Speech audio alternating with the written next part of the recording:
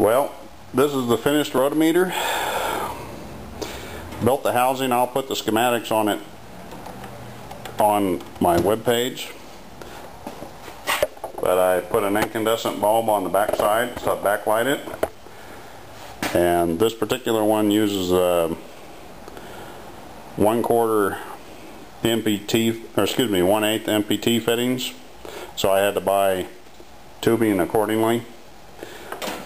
I also set it up so that the cord for the light can go between the feet there if I want it to run out the front. And hopefully it'll do what I want. Let's see if I can find the end here. There it is. See if we can get a little action going on this steel ball.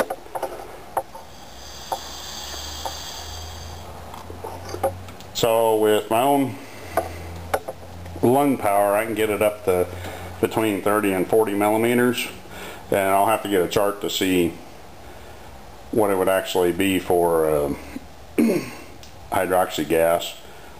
Hopefully that'll come with the other flow meter, or the other flow tube that I bought. But there it is, one Rotameter. I can use it to get spot numbers on my gas production.